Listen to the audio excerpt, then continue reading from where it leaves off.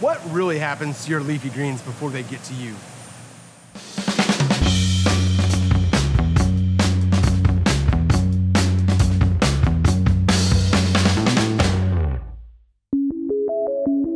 Leafy greens can take several different journeys on their way from where they're grown to where they're eaten in the United States. These journeys can affect the quality, the nutrition, and the carbon footprint of everything that happens to these leafy greens. All these leafy greens were grown in a closed, safe environment, but that's very different from traditional farming. In a traditional farm, lettuces, arugulas, herbs, they're all grown in the soil. It's not always the safest for the food, and it can't be done everywhere. Throughout history, humans have always grown food where it grows the best, where it can provide for people either year-round or seasonally. And that has dictated where people live. And now that we've spread out, we're still growing food in those same places. And that journey for a traditional product is much longer than it needs to be. That does not provide the best food options for people all over the country.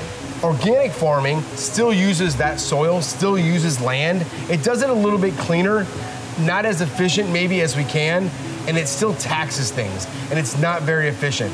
It's also seasonal, and we can't do it everywhere or provide food for everyone. It's a nice element to have, but it doesn't solve our food issue. As greenhouses have evolved, it's allowed people to grow things all over the planet. As they've gotten better, we've been able to grow better produce for smaller markets locally. And that's what we're trying to do here at Eden Green Technology. We have developed a system and a greenhouse that allows us to provide you with safe, fresh food right in your own backyard. Take these arugula plants. This plant was grown at a traditional farm far away from where you're going to buy it. It looks happy and healthy, even though in the first week of its life, it's been subjected to crazy environmental hazards that have damaged the leaves and broken them off. It's been subjected to chemical runoff, animals trying to damage it and eat it. It's been run over by a tractor, and it's been hand-picked eventually, and you get this much left. This product that's left is going to go into a package and onto a truck.